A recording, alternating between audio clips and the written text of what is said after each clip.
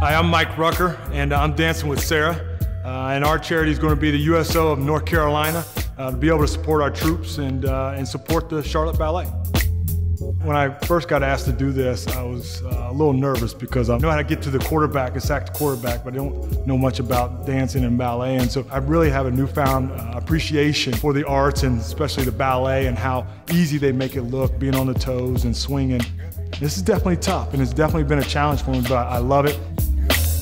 You know, one of my highlights in my career and in my life was in 2008, being able to go to Afghanistan with the NFL and the USO. I felt like I was going over there and I was going to cheer people up. And really, when I got back, I was really impacted by the troops and really understanding what the USO does for our women and men all over the world.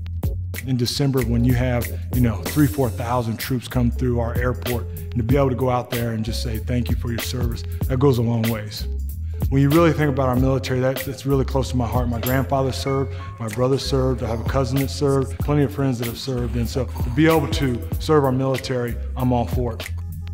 Thank you for supporting Sarah and myself and supporting the USO North Carolina. For every vote, you're going to help our military, and so really appreciate your vote and your involvement. Come out to the gala March 5th that evening.